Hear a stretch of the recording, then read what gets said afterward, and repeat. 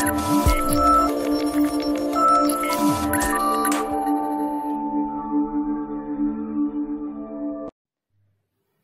friends, welcome back to our channel.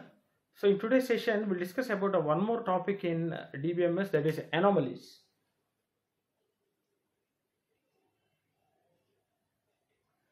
So first let us discuss about what is an anomaly and what are the different types of anomalies.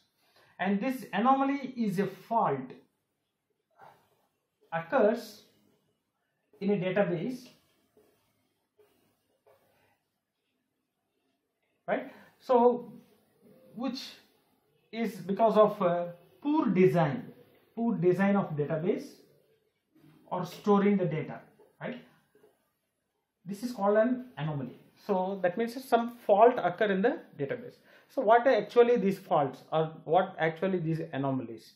So there are three categories of anomalies. One is insertion anomaly,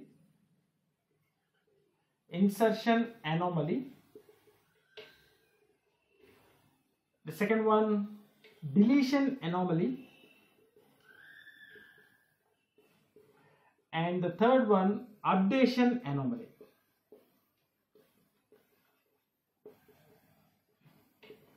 So this insertion anomaly will be occurred during the insertion of a data into the database. So this occurs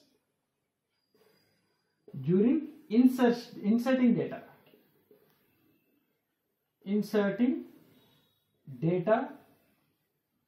and this anomaly occurs during deletion of data.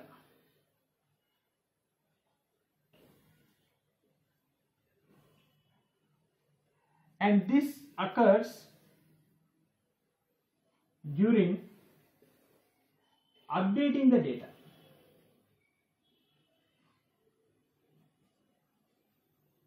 That means the faults or errors we get during insertion is called an insertion anomaly, and the fault occurs during the deletion of data. So if you want to delete some data, so the possible faults we may get is a deletion anomaly, and this updating the data comes under the updating anomaly, right?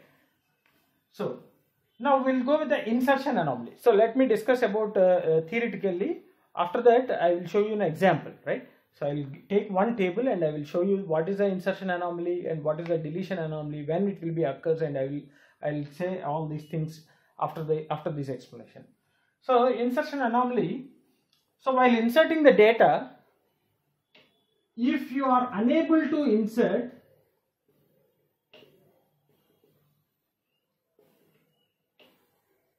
without presence of other attributes, that means we know that a table consists of attributes.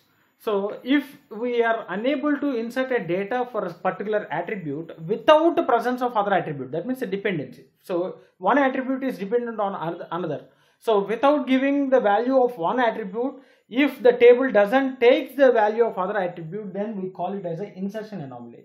So I'll give you the example. Okay. So deletion. If some data is deleted,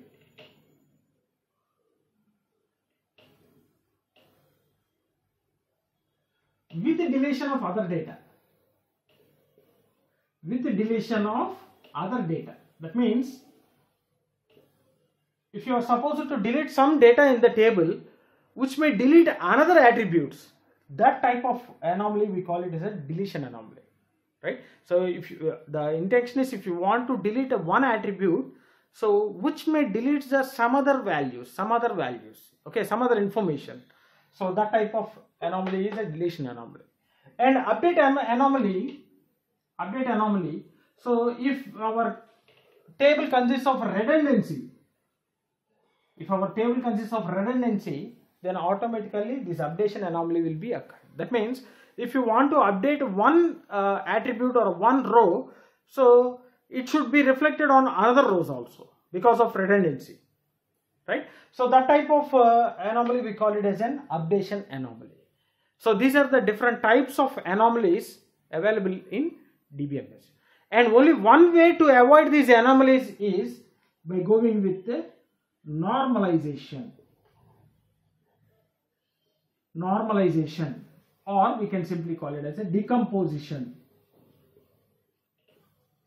Decomposition. That's also a lossless decomposition. Lossless decomposition. Decomposition means dividing the table into different tables, subtables, and also splitting and joining. Both we can call it as a normalization. Right? So here, because of these anomalies, we are going to split the tables, and we need to give a relation, between tables. Okay, relationship between different tables. So these anomalies, because of these anomalies, to avoid these anomalies, we are moving with the normalization or decomposition. This is the only solution to avoid the anomalies. Okay, insertion, deletion, and updation anomalies. Now let me take one table and I will explain you about the insertion anomaly. So that means inserting the data, we can't insert the data without the presence of other attributes, and deletion, deleting some data which may lead to delete of some other information, and updation because of redundancy. So we'll see all these three anomalies by taking one example, one table, and then I will explain you about this insertion, deletion, and updation. But anomalies are nothing but a faults occur in a database because of poor design or storing data in flat database. Right? So let us take one example. So let us take this example. So this is a details of a student who enrolls the course. Okay. So let us take. So this is the enrollment of course other than their academics. Okay. So the students may enroll or may not enroll. So here the primary key. Here the primary key is a combination of the student ID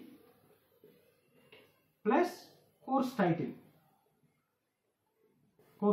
Because one student may enroll in multiple courses, so we can't consider the student ID as a primary key, right? Primary key means unique, so there should not be redundancy. But here we can't take the student ID as a primary key because one student may enroll different courses. Similarly, one course can be enrolled by different students, so we can't make this course title also as a primary key. So but we can give both student ID and the course title as a primary key, right? So here it is a primary key. Now coming to the insertion anomaly. Insertion anomaly. So what is this insertion anomaly?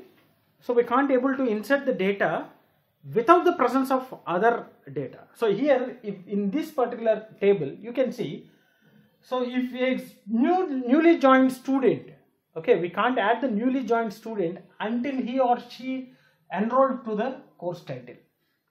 Okay, so without the course title, we can't insert the student details here because course title is also a part of a primary key. It should not be kept null. So such type of anomaly we call it as a insertion anomaly. So here, so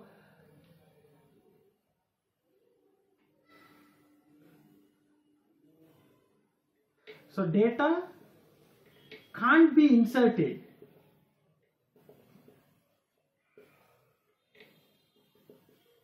without a course title.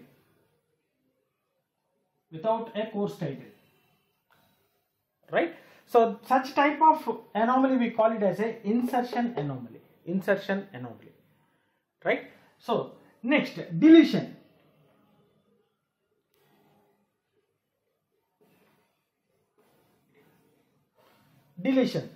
So if you consider, so after some days, just the student Saradhi have left the college, so I need to remove this student details, right? So if you delete these student details,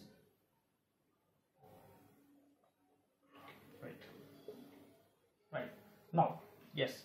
So if you delete the student details, automatically the course which was enrolled by this particular student will also be deleted, and the course is only enrolled with this particular student itself, only with one student.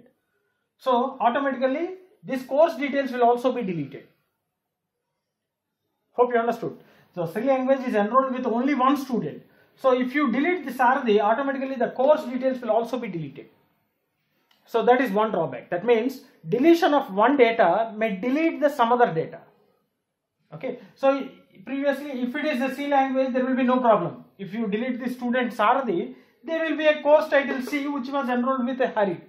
But if the case is like this, that means if the course is enrolled with only one student, if you delete this student, automatically the course will also be deleted. If you delete this course, the student details will also be deleted. Right? So such type of anomaly we call it as a deletion anomaly. Right? So deletion of course deletion of course will delete student also, or simply vice versa. If you delete the student, automatically the course will be get deleted. That's called the deletion anomaly. And updation anomaly.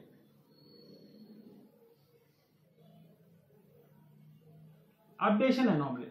So coming to this updation anomaly, if there is a data redundancy, automatically this updation will be done. Okay, this anomaly will be occurs. See, here we are having the redundancy. See, this is the redundancy we are having, and this is the redundancy we are having. So if the address of a particular student Sundeep has been changed, that should be reflected in two different rows. So hope you understood. So there is a redundancy, column redundancy. So here, if the address of a student Sundeep has been changed to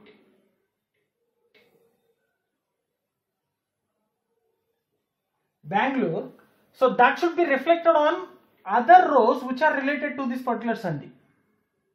Okay, so we need to update the two different rows. So updating one row will not reflect on another row. So here what happens? In the first row, the Sundeep belongs to Bangalore. In the second row, the Sundeep belongs to Bapatla, which shares the common student ID. Okay, common student ID. So 100, student ID 100 belongs to Bangalore in one tuple, belongs to Bapatla in another tuple. So which is nothing but update anomaly. Update anomaly. So there is a redundancy. So if one tuple has been changed, updated, that will not reflect on the other table, other tuples, right? So here, change of address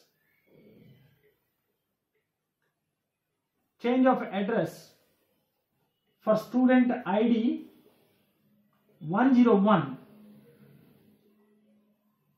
will not reflect on other tuples.